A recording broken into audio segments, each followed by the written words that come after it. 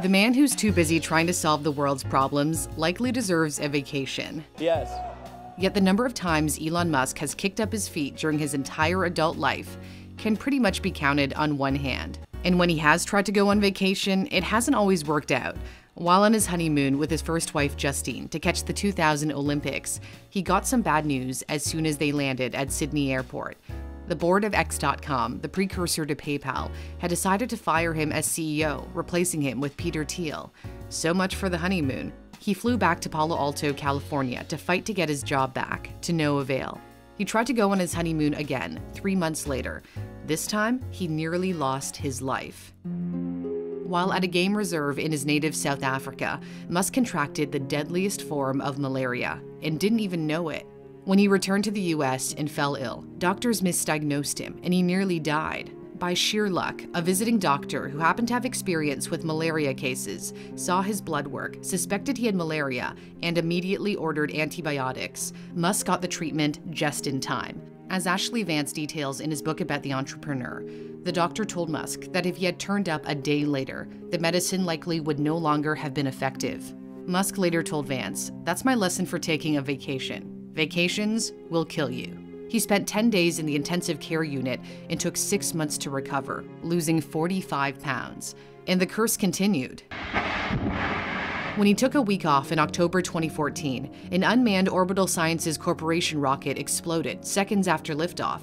It was supposed to carry food, water, and supplies to the International Space Station. It wasn't his own rocket, but it was perhaps a sign of things to come. And sure enough, the next time he tried to take vacation, his SpaceX rocket exploded. The lesson here is don't take a week off. And Musk has pretty much lived up to that promise, with few exceptions. He claims he doesn't have time to slow down, not even on his birthday. When he turned 47, he was hard at work at Tesla's factory. In fact, he stayed there all night. In a previous video, I talked about how he's been known to sleep at work. That year in particular, 2018, was excruciatingly painful. He put in 120-hour work weeks as the electric automaker struggled to mass produce its most affordable vehicle yet, the Model 3. Taking time off as his employees sweated on the factory floor was out of the question. Explaining to CBS, "I don't believe people should be experiencing hardship while the CEO is like off on vacation."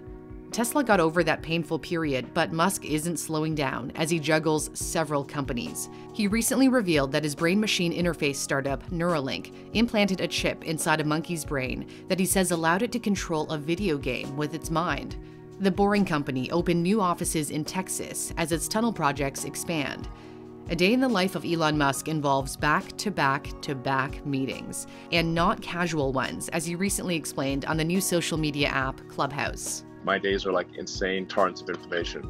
The meetings that are scheduled are not like nice to have meetings. They're like, this meeting is essential. It's pretty intense. When someone on the question and answer website Quora asked how they could be like Elon Musk, an unlikely person responded, his ex-wife, Justine, who was married to him for 8 years and had a front row seat inside the life and mind of one of the most successful people in the world. She wrote, "Extreme success comes at the cost of many other things. Happiness is more or less beside the point, and the essential ingredient for extreme success is to be obsessed, be obsessed, be obsessed." In this case, nothing less than transitioning the world to sustainable energy and building civilizations in space. If we are able to increase the rate of innovation, then life can become multiplanetary. This is the goal we should strive for.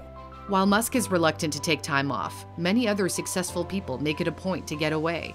Richard Branson, the billionaire founder of Virgin Group, has been known to relax on his private Caribbean island. Netflix CEO Reed Hastings swears by 6 weeks off every year, saying he often does his best thinking when he's hiking in a mountain somewhere. It's hard to imagine a scenario where Musk takes even 1 week off, let alone 6. Though at the rate he's going, he admits it might be high time for some me time. I was thinking like, man, how long can I keep this up? I don't want my brain to explode. I was thinking like maybe I should like at some point like take a week off or something, clear my mind. That won't involve lounging around at the beach, however, which he once said would leave him super duper bored. More like walking outside of a flying plane, which he did in England in 2015 with his second wife, Tallulah Riley. If and when he does decide to finally take a real vacation again, it might just be aboard a certain starship on a journey out of this world. That would be an extended vacation because the trip to Mars would take about 6 months each way. Musk recently said he's highly confident people can visit the Red Planet as early as 2026, though his timelines do tend to change. If you'd like to learn more about space and other planets, my sponsor CuriosityStream has a fascinating original series. Hello, Stephen Hawking here. The renowned late physicist pilots a computer-generated spaceship to his favorite places in the universe. CuriosityStream offers thousands of documentaries about science, tech, and nature. It's just $15 for the entire year if you head to the link in my description. Don't forget to use my promo code Newsthink to get the deal. Hey guys, I'm Cindy Pom. Thank you so much for your support. And check out what just came in the mail, my YouTube award for surpassing 100,000 subscribers. I could not have done this without you. I look forward to this journey ahead, and I hope you join me for this ride. I'll see you soon.